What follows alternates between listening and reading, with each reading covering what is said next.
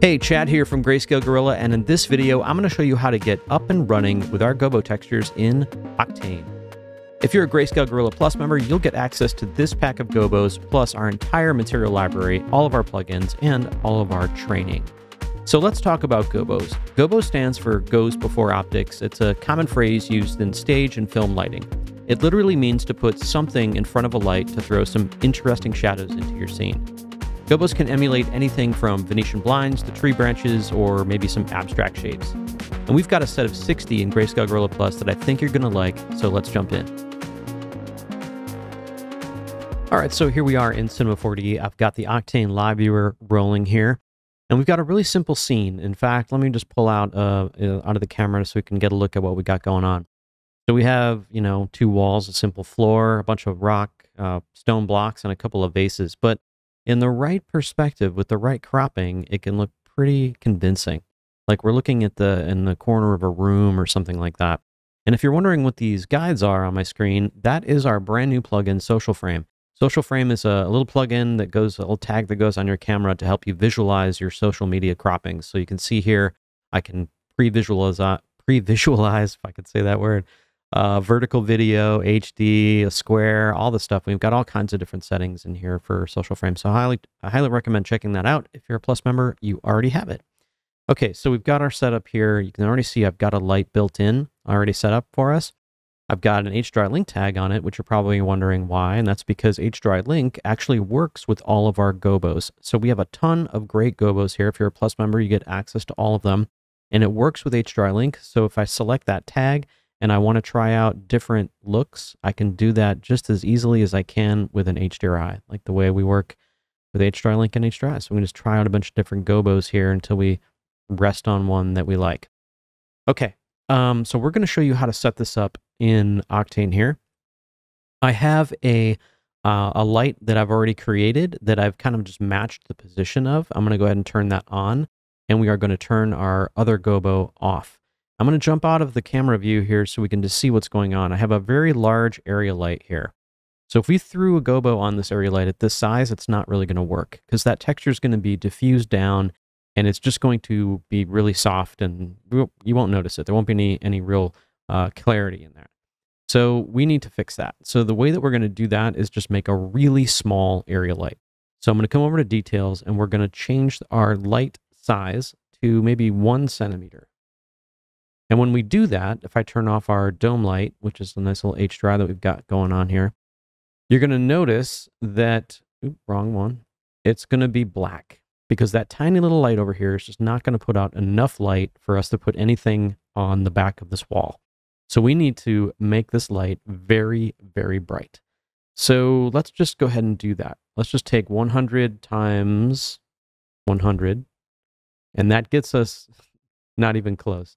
So let's just do that again, times 10, let's say. Now we're getting somewhere closer. Now let's maybe times that by 3.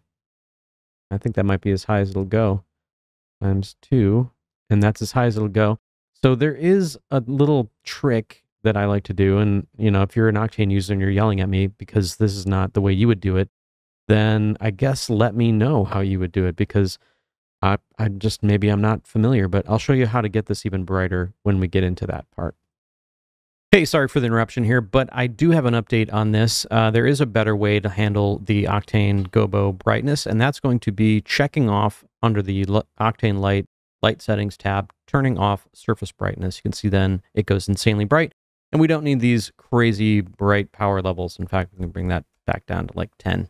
And we can also, we don't have to use this. You still could if you wanted to. We can bring our power level of our map down to 1 as well, and then just affect everything with the power setting. Anyway, back to the video.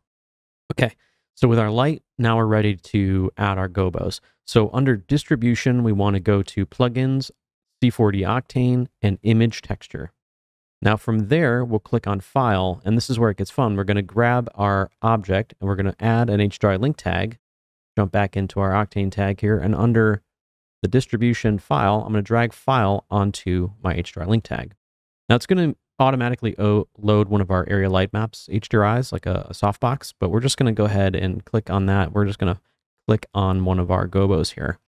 Okay, we're not quite done yet, but we do see the gobo, but we need to do a couple more things. So we're jump into this distribution, and we need to change the projection type. Now, I've had good luck with either perspective or XYZ to YUV. So I'll just do the XYZ to UVW. Man, I cannot speak. And we'll get that going. And that's pretty much the same as perspective. It's a little bit different. I've noticed I've had better luck with XYZ to UVW. Okay, so got that set up. Let's just jump out of the camera so you can kind of see that being applied. And now let's turn on our fill, our HDRI that's going to kind of give us that bounce light.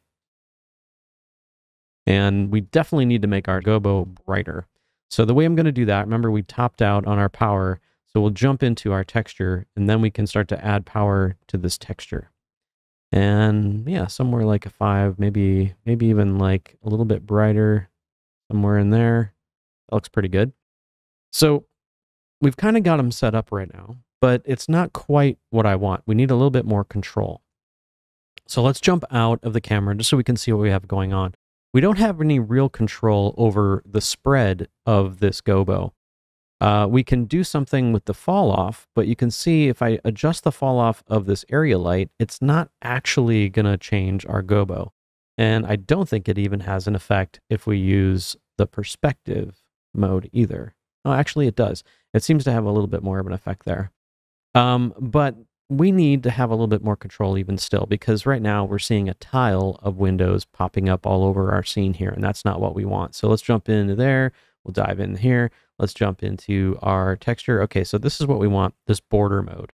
So right now the border mode is set to wrap around. So it's going to tile this window a bunch of times. We don't want that. We want that to be black. So we only want the window to shoot through the window. And there we have it. That's looking pretty good. And maybe from here, we might want to even scale it down a little bit so we can turn on the scale, and we could, let's see, am I doing that right? Oh, this is why I think I remember now. This is why I switched to XYZ to UVW, because then you have access and can control the scale of this gobo. It's all coming back to me. So many renderers. Okay, let's jump back into our camera. So now we have this ability to sort of play around with the position of our, and I'm just going to hold down Alt here so we can get a little bit more fine control over this. And we'll just kind of move our gobo around here and try to get to that place that we want it. And cool. Yeah, it's looking pretty good. I feel like maybe we need to bring our lighting up maybe just a little bit more. So I'm going to actually maybe blow out that light just a little bit more. Jump into there, into the power, and we're just going to change that power to like 7, somewhere in there. Cool. And we might even want to bring our camera imager exposure up a little bit more overall. That's looking better. Yeah, there we go. Cool. Now we're pretty much set up. There's really not much else to it.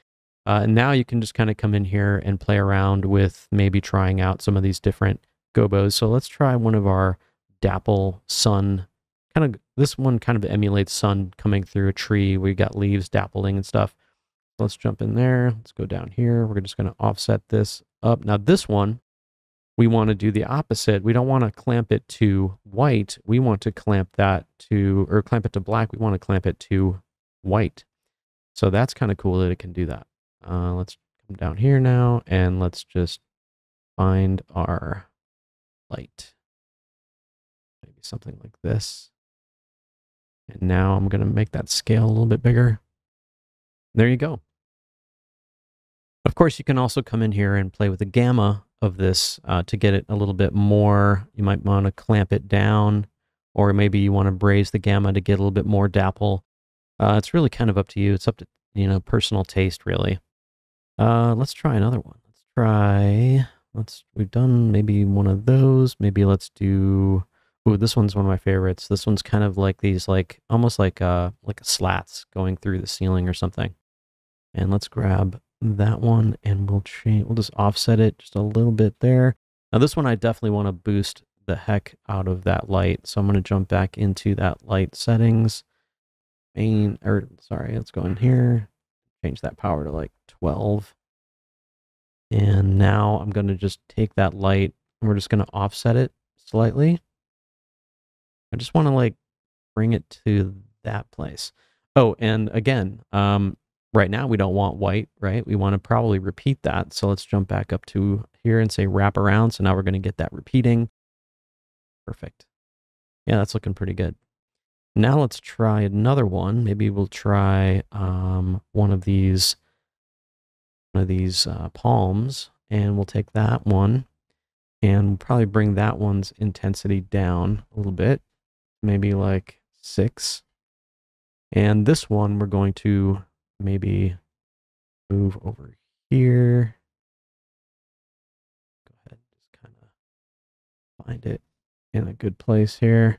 This one we're definitely going to have to bring the intensity down of the go. I'm going to rotate it in a little bit.